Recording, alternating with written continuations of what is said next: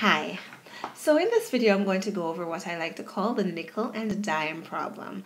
And it does not have to be a question about nickels and dimes, but normally a question like this would have a certain item. So in this case, we know that our items are coins and there are 40 of them. And we know that the total value of our coins are $2.90. And magically, we're supposed to be able to figure out how many nickels there are. And it really and truly doesn't feel like there's enough information. But trust me, there is, and you will see this magic unfold. All right, so we need to pick out a variable. The question is about nickels and dimes, so we can use either one. But since the question is asking us specifically about nickels, I am going to choose to use nickels as my variable. And conveniently, it starts with n, so I'm going to use n. I don't have to. I could use x, I could use p, I could use anything I want, but I use n. All right, so now that we know that nickels is represented by n, here is the key to unlocking this problem, to figure out an expression for dimes.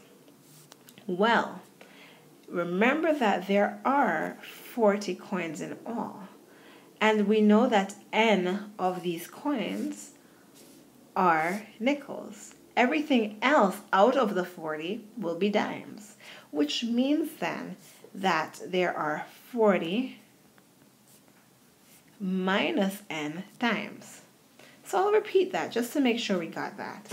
Since there were 40 coins in all, and we determined that there were n nickels, then everything else out of the 40 will be dimes, which is how we got that expression, 40 minus n dimes. All right, that is super important to unlocking this question. Now that we have that down, everything else is actually a tiny bit easier. All right, so just so you know, $2.90 would be much easier stated as just 290 cents. I just converted that to cents, moving that over a couple times there. And the reason I did that is because nickels and dimes are both measured in cents. As you know, a nickel is 5 cents and a dime is 10 cents. All right, so that's the worth of the nickel. That's how much a nickel is worth. That's how much a dime is worth. Now that we have that down, let's set this up. We know that there are n nickels, each worth 5 cents. And we're putting it together with 40 minus n dimes, each worth 10 cents. And once you put them all together, you're going to get 290 cents. All right, I'm going to leave the units off just for convenience sake. Actually, let's leave it on. All right, now let's cross it off. Sorry, I keep changing my mind, but I just don't want you to be confused. Okay, so now that we have that, we can solve this algebraically. So 5 times n, or n times 5 as we now have it, is really 5n plus, and we can go ahead and distribute this 10. As you may know, it doesn't matter if the 10 is sitting in front or behind, it's the same thing. So when we distribute that 10, we get, let's see, we get 400 minus 10n is equal to 290. All right, now we can go ahead and put our like terms together, and we get negative 5n plus 400 is equal to 290. All right, so we want to isolate the n, so it might be a good idea to take 400 from that side to get the n closer to being alone.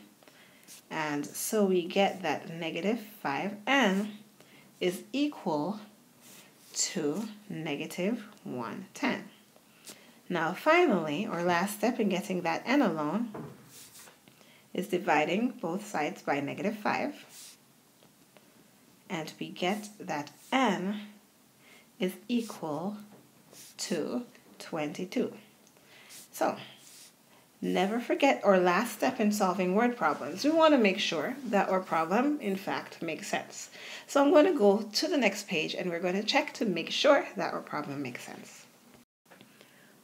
All right, so we just got that there 22 nickels, which means that since there were 40 coins in all, that would mean that there are 18 dimes. All right, so if we have 22 nickels, well, 22 times 5 cents, what is the value of our nickels? The value of our nickels is 110 cents, or we can otherwise say $1.10. All right, how about the dimes? Well, if there are 18 dimes, well, 18, each of them worth 10 cents. So the value of our dimes is 180 cents. So we can otherwise say the value of our dimes is 180. Now when we put that together, our nickels and our dimes, we do in fact get $2.90. So yes, our answer does make sense. Ooh.